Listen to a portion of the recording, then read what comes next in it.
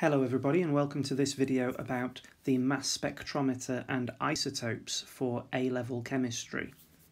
In this video I will be talking about subatomic particles and isotopes, and I'll also be talking about the time of flight mass spectrometer as well. Now this video is part of a larger video that is the whole of atomic structure at once. What I've done though is I've separated it out so it's more kind of bite size, but what I've done as well is I've added on the high resolution mass spectrometer. So it is slightly different to the version in the full topic for atomic structure because it's got this extra bit on it too. If we move on now to have a look at how many fundamental particles there are in atoms or ions, depending on what we're looking at, we need to have a recap of how we can use the periodic table to help us do this. So remember, all elements have got their own symbol and then they've got some numbers. Every element's got two different numbers. The numbers are called the atomic number, and that is given the symbol Z, and we've got the mass number, which is given the symbol A. Now the atomic number is the number of protons in an atom. And the mass number is the number of nucleons. That means the number of things in the nucleus, and so it is the number of protons plus the number of neutrons. So it's the sum of those two values. So if we have a look at fluorine down here, in terms of protons, fluorine will have 9. Now we said on the previous page that for atoms the number of protons and the number of electrons is the same, so that 9 will be for both of these. Zinc will be exactly the same, 9 protons for fluorine, 30 protons for zinc, and 30 electrons as well. Where we'll get some differences over here for sodium, because that 1 plus tells us that sodium is an ion, and more specifically it is an ion because it has lost 1 electron. And so what that means is it's got 11 protons because that's its atomic number, but it will only have 10 electrons this time because it has lost 1. If we have a look at neutrons, the neutrons is the total number of protons plus the number of neutrons. So if we've got 9 protons in fluorine here, and we've got an atomic mass of 19, a mass number of 19, then the number of neutrons can be found by doing 19 take away 9, which is 10. And we can do 65 take away 30, which is 35 neutrons, and here the number of neutrons is 23 take away 11, which is 12 on there. So the neutrons is the atomic mass number, take away the atomic number over there, the big number, take away the small number on there. We're going to have a look now at some more complicated particles called isotopes. Now, isotopes are particles that have got the same number of protons but different numbers of neutrons. And so I've got some examples here for us to work out. So the protons in these substances, nice and easy, 6 for all of them because the atomic number is 6 every single time. The electrons is also 6 for every single one of these, and the neutrons this time is going to be different. 12 take away 6 is going to give us 6 neutrons for this one, 13 take away 6 is going to give us 7 neutrons on here, and 14 take away 6 is going to give us 8. If we have a look at bromine down here, bromine has got 35 protons in both cases, it's got 35 electrons in both cases, and this one is going to have 44 neutrons, and this one is going to have 46 neutrons on here. Now, a really important thing about isotopes is their reactivity, and actually reactivity is governed by the one particle which isn't mentioned in the definition of what isotopes are, which is electrons. And the fact that these 3 isotopes of carbon have all got the same number of electrons, they will react in the same way chemically, irrespective of the fact that they're slightly different masses on there.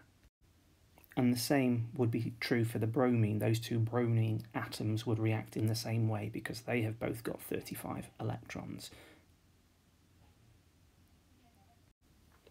We're going to move on now and have a look at the mass spectrometer, which is almost a separate section, but I've put it all in one video. So a mass spectrometer is a machine, and it's a machine for measuring, because it's got the word meter, or part of the word meter at the end, and that's a clue that it's measuring something. And what it's measuring is the mass of a particular atom or a molecule. And a mass spectrometer is very, very, very accurate. And so it gives us a very precise relative atomic mass.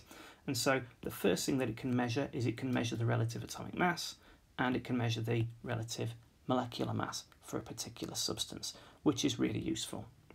The second thing it can do is it can identify a particular element from its relative atomic mass value, because most elements have got a unique relative atomic mass, and so if you know something's relative atomic mass, you can be pretty confident about its identity, although not always. Just wanted to take this opportunity to give you the definition for relative atomic mass and relative molecular mass. They're really, really... And what you do to calculate the relative atomic mass is you take the average mass of one particular atom and you compare it to the mass of a 12th of a carbon-12 atom. So it's a 12th of the mass of a carbon-12 atom. And then the relative molecular mass is very, very similar, only instead of it being the average mass of an atom, it's the average mass of one molecule. But we still compare it to the exact same thing. We compare it to a 12th of the mass of a carbon-12 atom. And we use carbon-12 because it is pretty high isotopic purity, so it's about 99% of all carbon is carbon-12, and so we can be quite confident in our comparison, whereas other isotopes have got a far more mixed proportions on there. So it's really important to know that we're comparing it to a carbon-12 atom, and because carbon-12 has got a mass of 12, what we're doing is we're comparing it to a 12th of the mass of one of those atoms, because that allows us to get our value of 1 if we take a 12th of the mass of something that's got a mass of 12. Now, what happens in the mass spectrometer? It depends on the mass spectrometer that you're looking at. What you need to know for your A-level course is a time of flight mass spectrometer, which has got 4 main steps. And the first step is ionization, and unsurprisingly, in that step we make ions, and we need to know that we make positive ions in that step. And I've got a pretty crude sketch of the mass spectrometer, but the sample's injected here, and ionization happens in this stage on here. So here's our sample, and here's our sample, and then it gets ionized, so it becomes positively charged. Then the ions that are produced all accelerate across the gap. We've got a negatively charged plate over here, and obviously positive things and negative things are attracted towards each other, and this plate over here is fixed, so it can't move, so these ions will drift across the gap on here. And so that's what happens in here. We get acceleration because the ions gain kinetic energy, and they all gain the same kinetic energy. So all ions have the same kinetic energy. And what that means, because they've all got the same kinetic energy, is that the ions that are lighter will travel faster. Because if you push two things, and one's light and one's heavy, the lighter one will move faster. And so stage 3, which is where the ions move along the tube, the lighter ones are going to move along the tube with a greater velocity. When they get to the negatively charged plate here, there's actually a gap in that plate that allows the positive ions to pass through, and that kind of focuses the beams that drift along here. And then the final step in the mass spectrometer is the ions hit a detector on here. And as I said, the lightest ones arrive first and the heavier arrive last. And then the detector sends a reading to a PC, which gives you your display for your mass spectrum. And what I should say to finish off this little side tube here, this is to a vacuum pump on here. And what that does is that sucks all of the air out of the tube, and that prevents our ions from colliding with air and being deflected off the path and never hitting the detector. just want to have a look at, in a bit more detail about what happens in ionisation.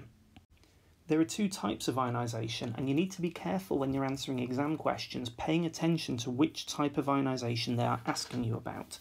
There is the ionisation caused by an electron gun, which is what was on the old course, and so that you'll find more past paper questions about the electron gun method.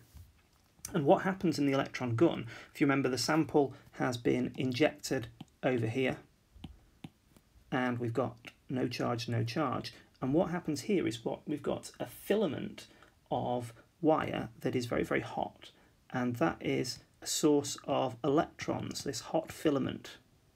And what happens is the electrons get fired across this gap over here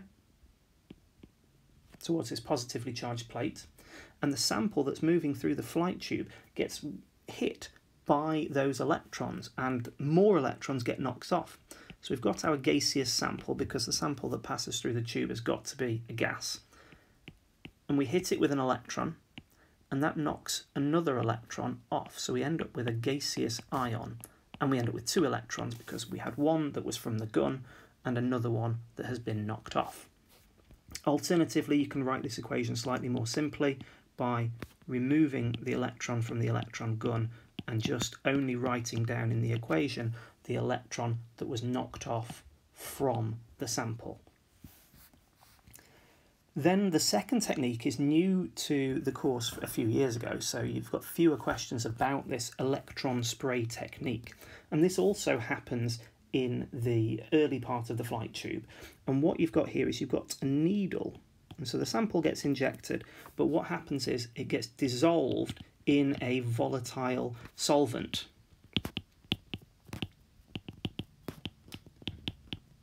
And then it's forced through a needle. And as it's forced through a needle, a high voltage is applied. And what that causes to happen is the sample gains a proton. And so what we have here is we've got our sample, which I'm just going to write as X again, and it gains a proton. And so what happens is we end up with a slightly weird looking thing, which is our sample with a proton joined to it, an H plus joined to it.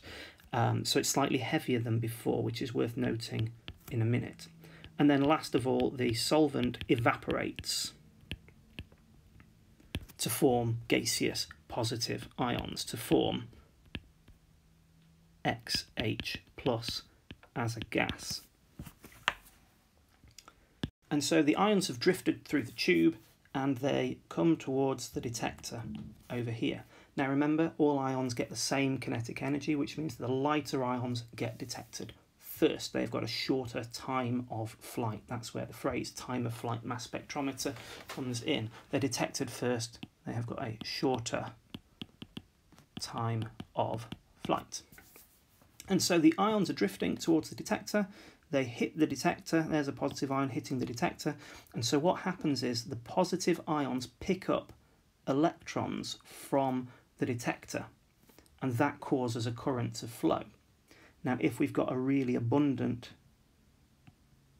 particular ion, a greater number of electrons will move off the detector and move towards the ions, and so we'll get a greater current. And so our conclusion on here is if we get a larger current, we've got a particular ion or a substance that has got a greater abundance. That means there's more of it in our sample. So what does a mass spectrum actually look like? So we've got two spectra on this slide on here. The first one is showing us one particular quality of mass spectra, which is where you have isotopes, you get a peak for each isotope that is present. And so these are isotopes of chlorine. And so we have some chlorine, which has got a mass of 35, and we've got other chlorine that's got a mass of 37. And that's coming up on this x-axis as a MZ ratio, and that's referred to as a mass to charge ratio. And that mass to charge ratio is really quite simply calculated, because normally if one electron is removed or one proton is gained, that means that the charge is going to be 1 plus. And so if the charge is 1 plus, that means that Z, the charge, is 1. And so that means that mz is effectively the m mass if the charge is 1. And so what that means, to go back over here, is that we've got chlorine with a mass of 37 and chlorine with a mass of 31. Now I've tried to draw these to scale, because what we can learn on here is we can track across the abundance and we can find out that 75% of all of our chlorine 35 and then 25% of all of our chlorine is chlorine 37, the slightly heavier isotope of chlorine. Abundances might be a percentage, or they might not. It might just be a comparison, because 75 to 25 could just be 3 to 1 as a proportion on there. It doesn't have to be a percentage. The second useful thing about mass spectra is shown on this second spectrum down at the bottom, and that involves the peak that is the furthest to the right in a mass spectrum, which is the heaviest peak.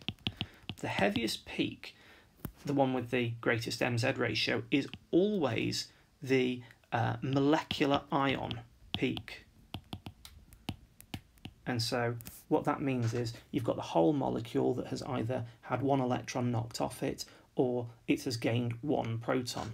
And so this molecular ion peak is absolutely vital, because it tells us what the MR is for a particular substance. So for here, for my made-up sample, my made-up spectrum, we've got an MR of 112 from this substance, and that can help us to identify what that substance is. Another little quality of mass spectra is we have peaks, not just the molecular ion peak, but we also have slightly lower MZ values. And this comes from something called fragmentation, and these are peaks for particular fragments of the molecule. And that's because it's particularly common in the electron gun ionization. When an electron gets removed from a covalent bond that's holding two atoms together, we've only got one electron holding the atoms together, and that isn't really enough attractive force to hold those two atoms together, so they fall apart into pieces, and one of those pieces will be positively charged, and it's that gets detected in the mass spectrometer. Let's just explore fragmentation in a tiny bit more detail. It's something I think that you need to have more of an appreciation of, rather than be prepared to answer extensive exam questions about it. So here we've got ethanol, which has got the formula C2H6O. Now in the mass spectrometer, the most likely thing that will happen is one electron is going to be removed.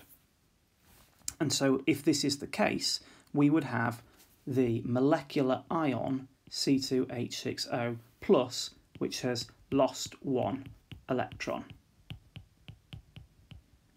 Now what could also happen though is that the electron that was removed was part of a covalent bond, and that covalent bond is now no longer strong enough to hold the atoms together, and so what happens is the molecule falls apart. What this means is that some of the atoms might fall off, so potentially this hydrogen atom might fall off, or this one might fall off, or this one might fall off, or any of them really, depending on which electrons were removed. And what we'd end up with would be a fragment ion that would be a little bit lighter, and so instead of C2H6O, the molecular ion, which has got a mass of 46 when it's just lost one electron, we would detect something that had a mass of 45. So really, really similar. What's more likely, though, is that the molecule might break into more significant pieces. So you might get this piece breaking off. And in that case, you would get a CH3 fragment, a methyl fragment, which has got a mass of 15. And I'm working this out, by the way, because it's 12 for the carbon and 1 for each of the hydrogen atoms. Alternatively, we could get a slightly different fragment. We could get, in fact, the rest of that molecule. So that would be C H3O plus. Remember, everything that gets detected is an ion. And that would have a mass of 12, plus 3 for the hydrogen, plus 16 for the oxygen. So that would be 31.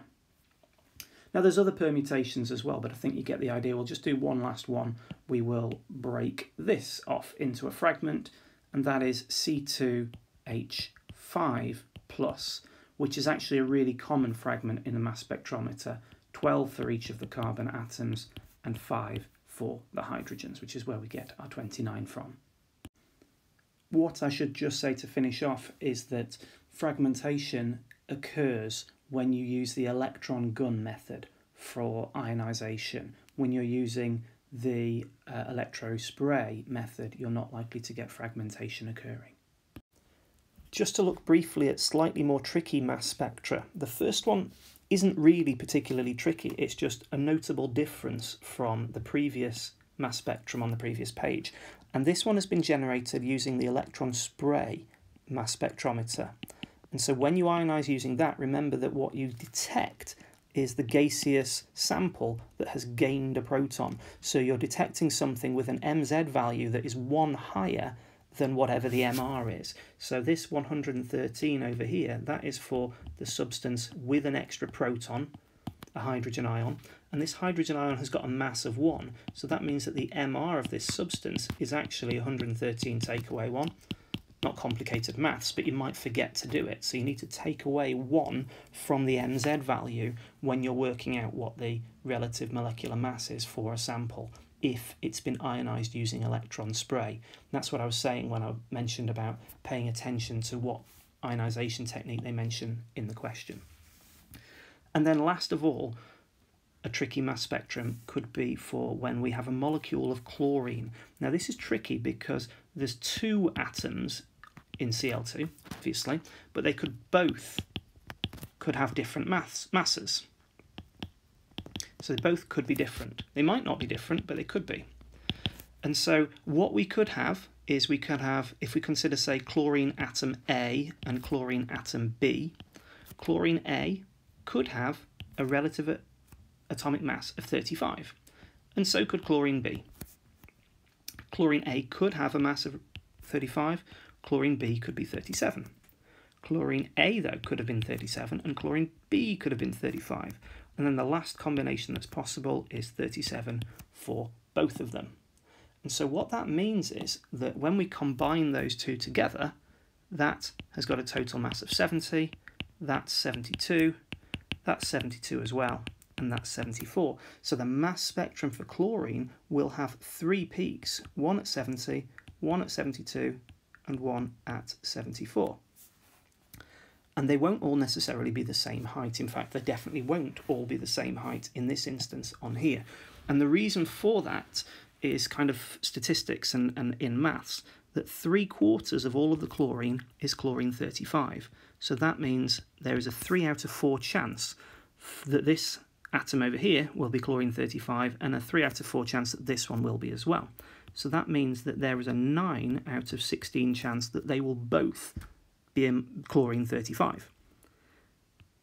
The probability that the first chlorine atom is chlorine 35 is 3 out of 4. If the second one is going to be the heavier chlorine 37 isotope, that is not so likely, and so there is a 3 out of 16 chance of this combination. The third combination is the exact same odds, just the other way round, and so that's a 3 out of 16 chance on there. And then the last combination is actually only a 1 in 16 chance that we're going to get that. So if we were to draw these peaks, the chlorine 3737, so the one with an MZ of 74, would not be very high at all. Its abundance would be 1, or 1 out of 16, but I'm just going to call it 1 by taking the first digit in my fraction. The peak at chlorine 72, because we've got 2 that combine together, we've got a 6 out of 16 chance that chlorine will be chlorine 72, Cl2 with 70. And so that means that this abundance would be a size 6. And then last of all, the greatest probability, because it's 9 out of 16, well, that tells us that it needs to go all the way up to here to what would be 9 for the abundance on here. So we would have 3 peaks, and the chlorine 70 would be the tallest peak of all, followed by chlorine 72, followed by chlorine 74. It would be, in terms of their abundance, it would be a 9:6:1 ratio. Let's have a look now at mass spectrum calculations.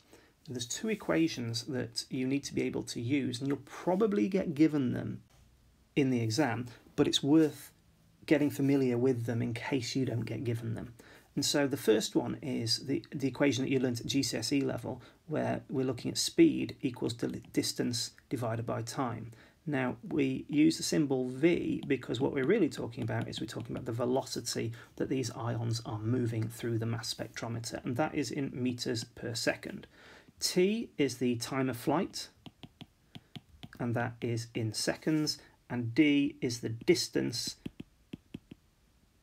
that's really the length of the time of flight mass spectrometer, and that is in meters. Ke is the kinetic energy, and that's in joules. Remember, that is the same for all of the ions. That can be really important. V, this is once again the velocity of the ion in meters per second, but then we're going to square it. And then last of all, this M, this is the mass of one ion. And slightly confusingly, it's the mass of one ion in kilograms. So what that means is, if we know the relative atomic mass, what that tells us is the mass in grams of 1 mole. And so what we then need to do is we need to divide that by 1,000, because that will give us the mass in kg of 1 mole. And then we need to divide by Avogadro's number, 6.022 times 10 to the 23, because that will then give us the mass in kilograms of one atom, because in 1 mole there are 6.022 times 10 to the 23 atoms, and so we divide by that number to find the mass in kilograms of one atom. It's quite complicated to keep saying that number again and again and again, so Avogadro's number has got the letter L, capital L, if we wanted to use that in calculations. Just by the by, because we're talking about ions, even though it is an ion, that means it's lost an electron, because the mass of an electron is practically 0, that means that we can assume that the mass of an atom is the same as the mass of the ion that it would form. Just a quick note about rearranging these equations. So speed equals distance divided by time. So that means we've got distance divided by time, and we've got V on there. And so that is a formula triangle that you'll be familiar with from GCSE level. And then kinetic energy is half mv squared. Some people like to just remember the rearranged formula because they don't like rearranging things, and so that means the velocity is 2 times by the kinetic energy divided by the mass of one ion in kilograms. Now remember, whenever you do one of these calculations, particularly if you're working out time of flight, to do what's called a reasonableness check. And what that means is, does my time seem feasible? Because if I've done a calculation and I've been given the time of flight for one substance, and then I'm calculating the time of flight for something else that is heavier, then I need to be aware that the time of flight for an ion that is heavier should be greater than the time of flight for something that is lighter. It might not be very, very different, but it should be heavier. And the numbers are often really quite small. It doesn't take very long for the ions to go through this tube, so just be aware that the answer is likely to be in standard form and very, very small. The last thing about calculations in the mass spectrometer that I wanted to show you is a shortcut, and that shortcut can be used by making several kind of connections between these two equations and between what happens for one isotope and it being the same when we're considering another isotope. The first thing that we need to do is we need to consider the kinetic energy of each of these isotopes. And the kinetic energy is half mv squared for each of them. I'm just using little subscripts 1 and 2 to show the masses of the two different isotopes, the masses and the velocities of the two different isotopes on there. So kinetic energy is mv squared for both of them. Now, since it is the same for both, we can merge those together and no longer have the kinetic energy in the middle. Half mv squared for the first isotope is going to be half mv squared for the second isotope. Then I'm going to make it slightly more complicated before making it a lot easier.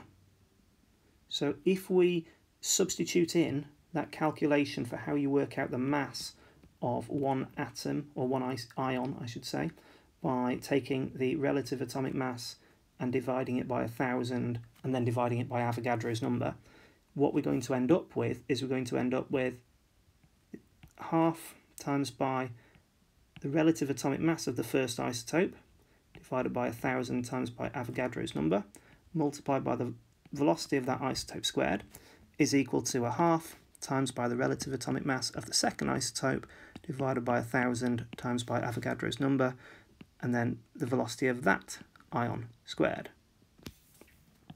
And then we need to substitute in one last time for v, speed, is distance divided by time. So when we substitute that in, we've got half times by the relative atomic mass of the first isotope divided by 1,000 L multiplied by the distance, and then the time of flight is on the bottom over there. That T1 is the time of flight for ion number 1. And we do the exact same thing for the second isotope.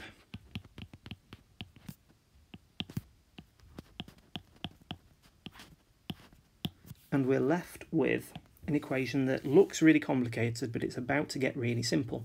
Because whenever you've got something on one side of an equation and you've got it on the other that is the same on both sides, we can get rid of it. So there is no point multiplying this number by a half on both sides. So we can get rid of the halves because that's present on both sides. We can get rid of the 1,000 on both sides because that's the same on both times. And then we can get rid of Avogadro's number because that is a constant, one of the fundamental constants in chemistry. We can get rid of that from both sides. We can also get rid of the D from both sides because both of the ions, will be passing through the same tube, and so they'll be travelling the same distance. And so D will be a constant value as well.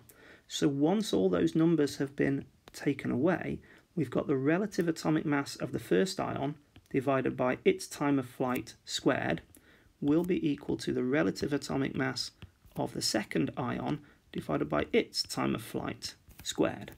And so that little box there is a really nice kind of shortcut, memory aid, whatever you want to call it, a way to help you work fast, particularly if you're calculating the time of flight for a particular isotope. And that can rearrange, by the way, if you like it in a rearranged form because you don't want to remember something that is hard to rearrange, then the time of flight of the first isotope is the square root of the atomic number of the first isotope times by the time of flight of the second isotope squared divided by the atomic number of the second isotope on there. So that's another form for that same equation. Let's finish this video by considering a couple of last few things about isotopes. So the first thing to consider is something that you will have known for some time, which is that chlorine has a relative atomic mass that is not a whole number. And this is an average relative atomic mass. And what that means is if we had 100 chlorine atoms and we put them all in a box and we found out how heavy they all were together, the total mass of those 100 atoms, and then we divided it by 100 to get our average, the number that we would have is 35.5. But you would not find a single chlorine atom that had a mass of 35.5. What you would find, as I mentioned on a previous page, is that you'd find chlorine that had a mass of 35 and chlorine that had a mass of 37, 17 protons for each of them, by the way. And the abundance of those, as I showed you on the mass spectrometer page, is 75% of this one and 25% of this one. And so what that means is, how do we calculate our average? Well, the relative atomic mass is found by taking the abundance of one isotope multiplied by the relative atomic mass, then we add it to the abundance of the second isotope, times by that relative atomic mass, and then we divide it all by the total abundance. And if there's more than 2 isotopes, we just kind of keep going on and on and on for however many that there might be, 3, 4. Can't imagine there'd be more than 3 in an exam question. That would be a bit mean. And so what that means is that we can do a sum where the average mass for chlorine is 75 multiplied by 35 added to 25 times by 37, and then all divided by 100 over there, and that gets us our 35.5 as our answer. Now if the abundances aren't given as percentages, we do the same thing. So 75 to 25, as I said before, is a 3-to-1 ratio, a 3-to-1 proportion, and so the total abundance doesn't always have to be 100% like it is here. The total abundance could be 4, as it is in this instance. And so the sum that we'd do here would be the same principle. We'd do 3 multiplied by 35, and we'd add to that 1 times by 37, and instead of dividing by 100, we'd divide by 4, and we'd get the same answer of 35.5. And good to note, by the way, 3 significant figures, or the number of significant figures that you've been given in the question. But if in doubt, 3 significant figures is a good rule of thumb. And the last aspect of isotopes and their masses is, what about if they don't ask you what the average mass is, but what if they give you the average mass? And so you can see here that we've got the mass of iron is 55, but there's another isotope that's got a mass of 56, and the relative atomic mass is 55.8, so that is the average on here. Now there's 2 different ways to do this. I'm going to show you the one that I think is the easier way first, and I think it's faster as well. And that seems a bit weird, but I'm going to make a number line, and I'm going to put 55 at one end, and I'm going to put 56 at the other end. And I'm going to divide the rest into 1, 2, 3, 4, 5, 6, 7, 8, 9 chunks, and that's split it into 10 by dividing it 9 times. And so what we need to do is we need to mark on 56, 55.9, 55.8 on there. And then how we use this number line is we take steps from one end towards where the average is. So this is the average on here. And we've split it into 10 chunks, and so we've moved 8 out of 10 chunks, 8 out of 10 steps towards 56. And what that means is 8 out of 10 atoms of iron are 56. So this is 80% Fe56. And if we start at the other end, if we start here and we go 1, 2, we take 2 of the 10 steps towards 55, and that tells us that it's 20% iron 55.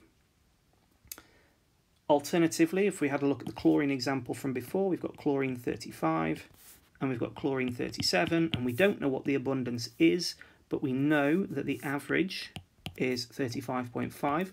We could split it this time. We don't always have to split it into 0.1. We split it into whatever makes sense, and so that's 35, then 35.5, that's 36, and that's 36.5.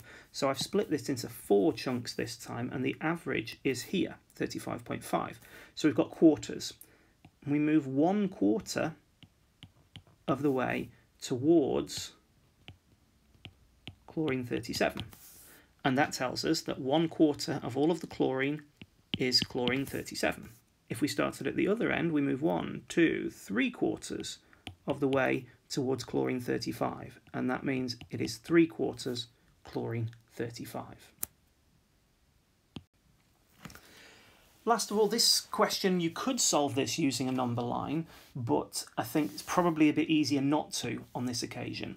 And so this question would say magnesium exists as 3 isotopes, magnesium 24, 25 and 26. The average relative atomic mass is 24.3 as shown there, and they'd give you one fact. They'd say, right, magnesium 26 is 10%. What is the abundance of the other 2?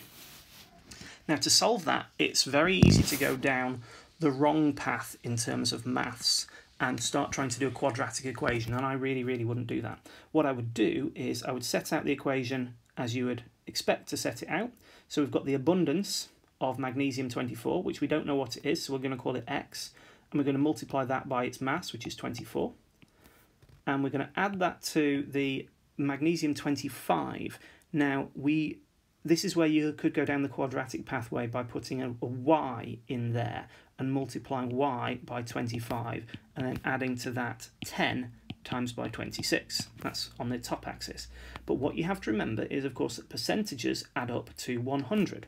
And so if we've got 10% of magnesium-26 and we've got X% of magnesium-24, well, the total is 100. And so this is going to be, and we've used 10, and so this is going to be 90 take away X. We still don't know what X is, but we know that it is going to be whatever is left from 90 once you've taken X away is going to be our magnesium-25. So let me just draw that in a quick pie chart so you can see what I mean. So we've got 26, which is that section, and we've got the rest, which we don't know what it is, but we know it is 90%. And so if we have got 25 and 24, that's going to be X, and this is going to be 90 take away X on there. And then we go back to what we know from before, because we're working with percentages, so we need to divide all of this by 100. What's different this time, of course, is we know what our answer is, so to speak. 24.3 is the average on here. And now we've set up this, our final job is just to rearrange this. And so we've got 24.3 multiplied by 100 is equal to 24x plus 2,250, which is 90 multiplied by 25, take away 25x plus 260 on there. And then this, of course, gives us 2,430 on the left-hand side, and then this simplifies down to 2,510 take away x on there. And so if we move x over to this side, we've got x equals, and then we take away the 2,430 from both sides, we get 2,510 take away 2,430, which is 80%, which means the percentage of magnesium-24 is 80% up here. If the magnesium-26 is 10%, that gives us 90%, which means our magnesium-25 is 10% at the end. So we've worked out our two unknowns of 80% and 10% on there. We're going to finish this video off by looking at the little bit of new content. This content isn't technically in the atomic structure topic, it comes in the organic analysis topic, which is the last organic section of Year 1 chemistry, but I think it fits in nicely with atomic structure, so I'm going to put it in here. And this is about the high resolution mass spectrometer. Now, before I dive into it, let me explain what high resolution is. What you might not have noticed is that there was a cluster of dots on my screen here, and if I just circle it here just so you can see them. So if I was to ask you how many dots were there on the screen here, you might not be able to tell me the answer. And that's because we're looking at this picture in low resolution. Now, low resolution is less precise, and so high resolution is more precise. And effectively what we're kind of doing is we're zooming in on the picture. And so we've lost my title there, but we can see, I hope, that there are in fact 6 dots. I'll zoom in a little bit more so we can see that there are 6 dots on the screen. And so that is more highly resolved. We can tell the difference between those 6 dots more clearly. So I'll zoom back out and I'll just write that down. That resolution is the ability to differentiate things, so to tell one thing apart from another, or in slightly more succinct terms, it is to do with the degree of precision.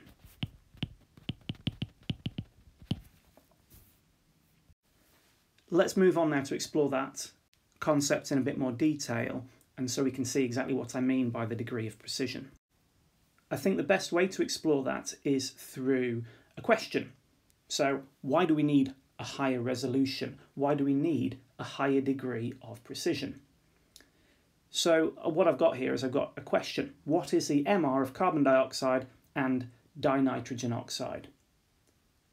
The simple mass spectrometers will measure relative atomic masses to more than 1 decimal point. However, your periodic table will express values for only 1 decimal point. So if we just explore this question on here, CO2, we've got carbon, which is 12.0, oxygen, which is 16.0, and we've got another oxygen, 16.0. So the relative molecular mass of that adds up to 44 when you add all of those three together. For the dinitrogen oxide, we've got 14 for the nitrogen, and we've got 14 for the other nitrogen, and we've got 16 for the oxygen. So that's 28 plus 16, which is, once again, 44.0. So these two cannot be told apart. They can't be separated. We can't resolve one from another. And so if we had a container, like this one here, full of particles of a gas, and then we analysed them using a low-resolution mass spectrometer, we might think that there was only one substance in there because we would find an MR of 44, so an MZ of 44 would be detected, and both of these substances have got an MR of 44. So we would think that there is only one substance in this sample. However, some mass spectrometers can measure masses to 3, 4, or even 5 decimal places. And this method allows us to work out the molecular formula of the sample with greater precision. It allows us to find out what the MR is for a substance to 5 decimal points.